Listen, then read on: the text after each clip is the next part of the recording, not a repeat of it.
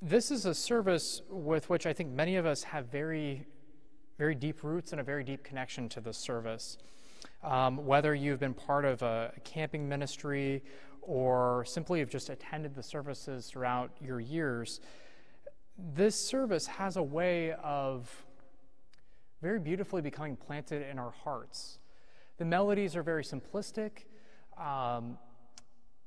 The words are very earnest and are easy for all of us to find a way in which we identify, whether it's personally, whether it is asking the Theotokos' intercessions for someone that we know, someone who's very close to us and loved by us. They are words that I think in a very true sense are timeless, in a way that maybe most words are not, in the sense that through all the different kind of maladies and sufferings and things that we might go through, there is such application.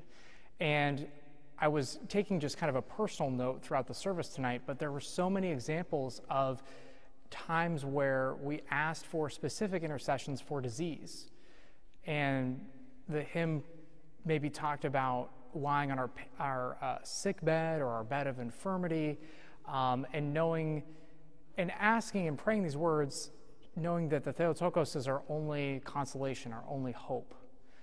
And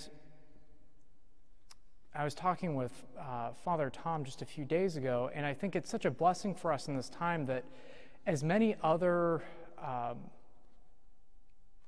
whether organizations, whether it's our work setting or whether it is other churches or other aspects of our community, are struggling to adapt and find a way into continuing to work or operate or speak into this particular moment.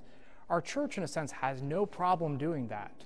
We have no problem. We're right there because we have had this experience for 2,000 years. We've had this experience of human life, of tragedy, of so on and so forth. And so when we find ourselves in deepest need, when maybe we are at a loss for words, when we don't know what else to say, what else to pray, what else to offer, the church is here ready to care for us, to give us the words that we need to ask for intercession, whether it is in the divine liturgy, whether it's the funeral service, whether it is the Paraklesis service. The church is ready to respond in our moments where maybe we feel most vulnerable or most unable to articulate what our needs are.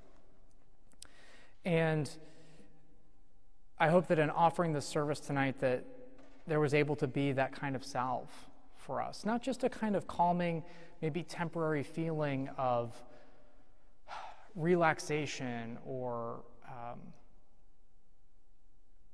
a kind of release from feelings that we're experiencing, but God willing, a deeper kind of peace as we continually call to mind that it is through the Theotokos' assistance, it's through Christ's assistance that we're able to endure all the different sufferings that we encounter in life. And with their grace, their strength, and their wisdom and their patience, which is our prayer for you this evening. May God protect and keep all of you and your families healthy and safe in this time.